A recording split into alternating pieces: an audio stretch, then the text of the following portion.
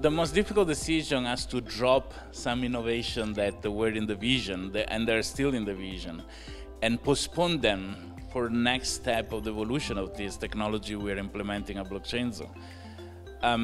We really aim to start with the basics and make sure they're strong, working well, efficient, and bring the additional innovation in step 2, 3, 4, and 5 of the release of this blockchain.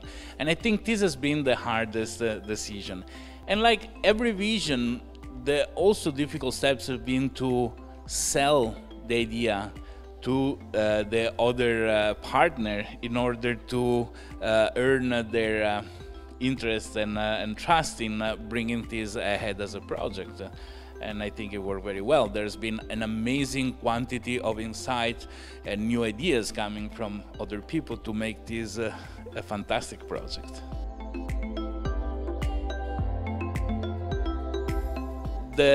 Dropping the innovative technology that I wanted to put in the first release has been a difficult decision because I love it.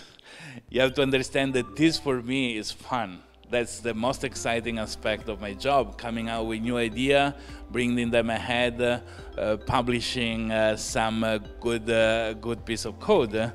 And the decision to move them ahead is hard. But in fact, to guarantee the release of something, it's really best to stop on the basics and then move on with new things.